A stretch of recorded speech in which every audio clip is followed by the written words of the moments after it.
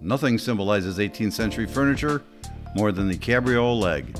The cabriole design is often associated with the ball and claw foot design, and in England this design was characteristic of Queen Anne and Chippendale furniture. The basis of its original concept was emulated upon legs of certain four-legged footed mammals, especially goats. The etymology of this term specifically derives from the French word cabrioler, meaning to leap like a goat. Although this has been associated with goats, for some reason Cindy and I call these elephant tables. I guess it's all in how you see things.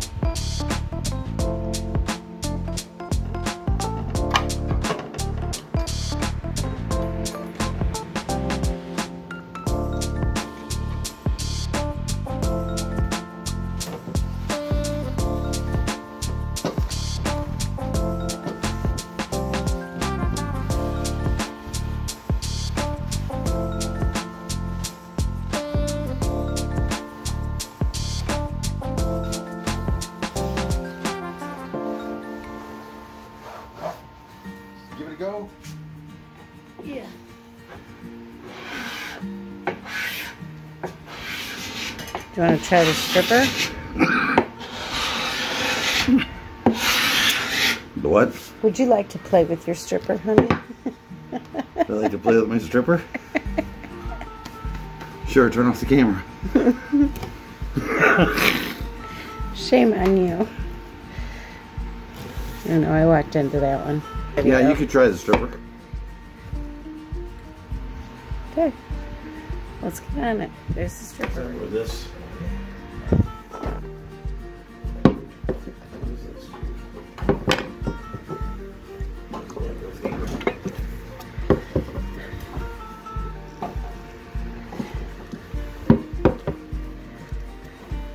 Oh my god, it's just coming right off.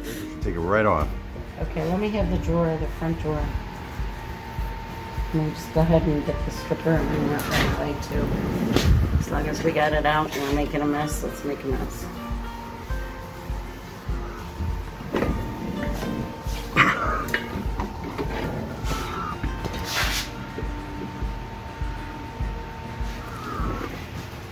Okay.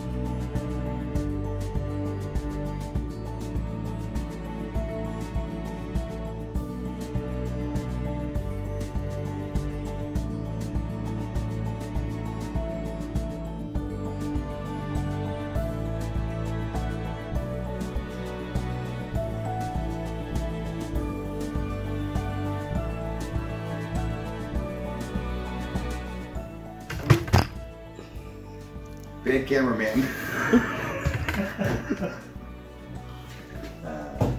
Okay, so while we're working, Amazon. Amazon just stopped by while we were working, and we got this from our Amazon wish list. This is from Mary, and this is a card scraper kit. Comes with a burnishing tool. Then it comes with all these different card scrapers. There's 3 of these flat scrapers, and then they also give you some scrapers with curves for doing contours. So we think we're probably going to be using this next week, actually, on the video of this unit that's under this cover. We're not going to give you a sneak peek. No sneak peeks. But we need to do some stuff with the top. And we're just talking about using a card scraper on this. So, Mary, just in time, we appreciate it. Thank you very much. Thank you, Mary. And you guys, there's a link to our Amazon wish list down in the description. And also to buy me a coffee. And we're saving that money toward a furniture refinishing kit. There's more information on that in the description. And then YouTube also just activated for us what they call the super thanks. And the super thanks is right below the video in the little menus where the like button is. There's actually a thank button, and right while you're watching the video, you can click on that and you can help support us.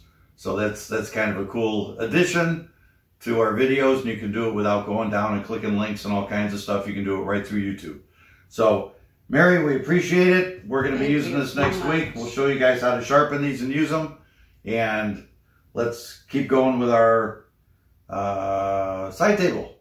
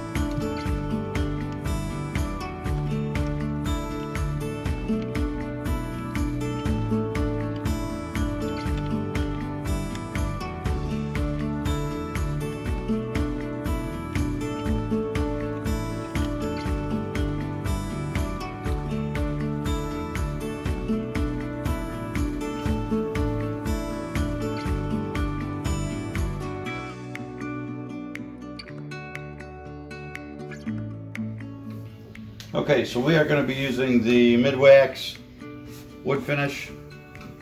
This is white elm to do the drawer.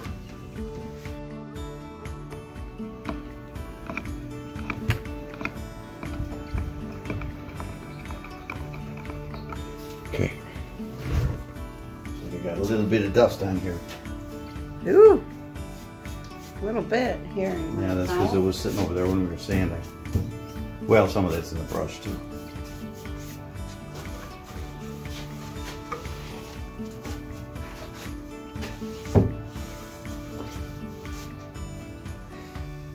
Okay.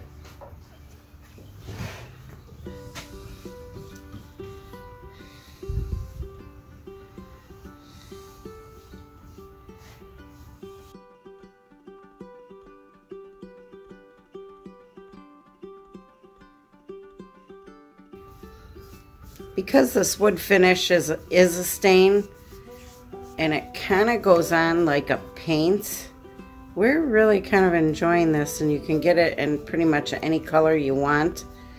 But we're going to be putting this on and then wiping it off so it looks more like a wash.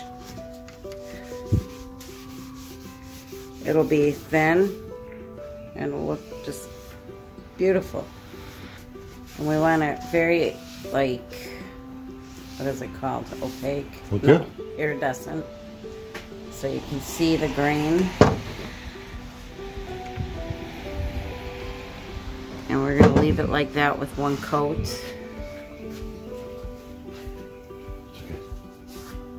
Use that on. Now we're just staining the outer edge of this. It's the bottom of the piece. So what sticks over, if you look underneath it, it will be the same color as the top.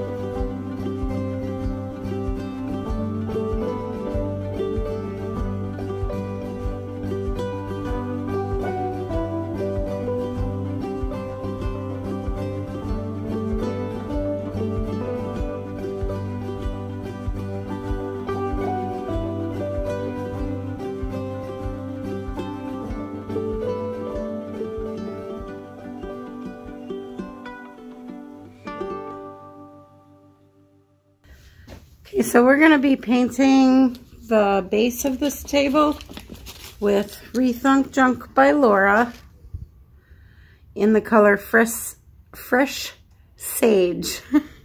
Say that 3 times fast. Fresh face.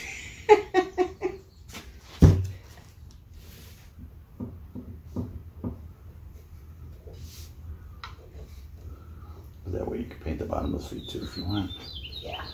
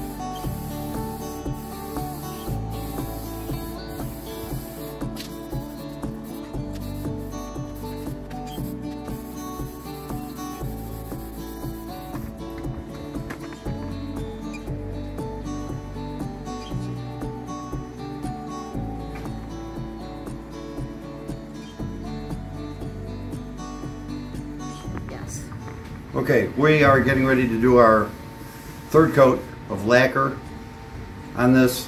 Before we do that, we're going to take some Quad Zero steel wool. We're just going to go over it, and it'll just take any of the nibs, dust nibs and stuff out of it. You don't have to use a lot of pressure. You're just basically buffing it a little bit.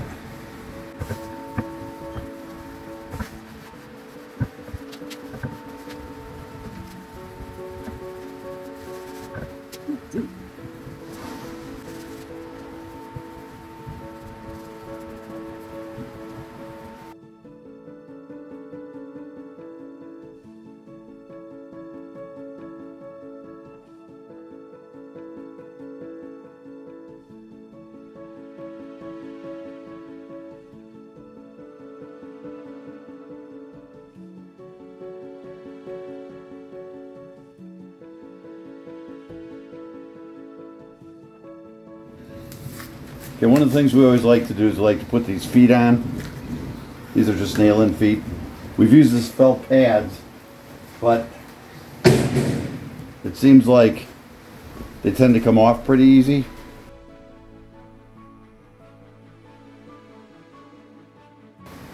And these do sit up a little bit, but they won't scratch.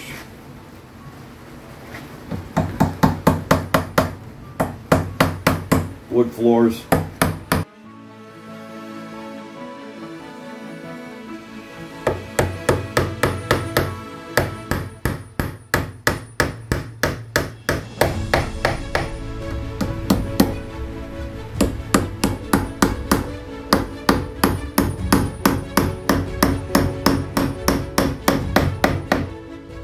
And this is why I like using lacquer as a top coat.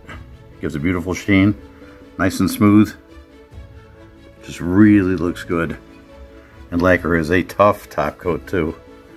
Very high resistance to water and chipping and stains and all that kind of stuff.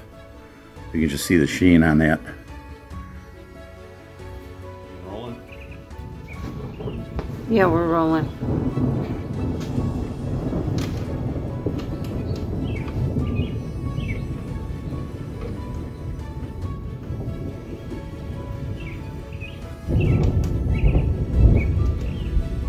My. Spring is definitely in the air.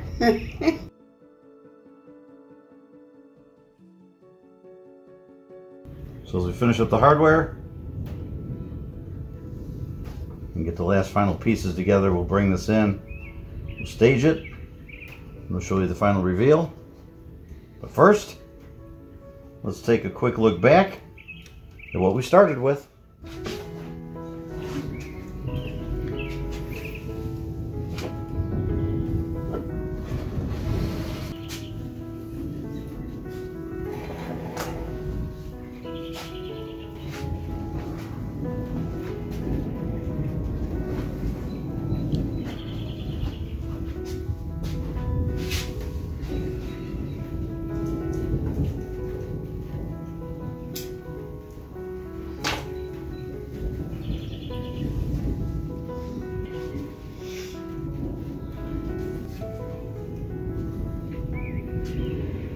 And as always, have a flippin' awesome day.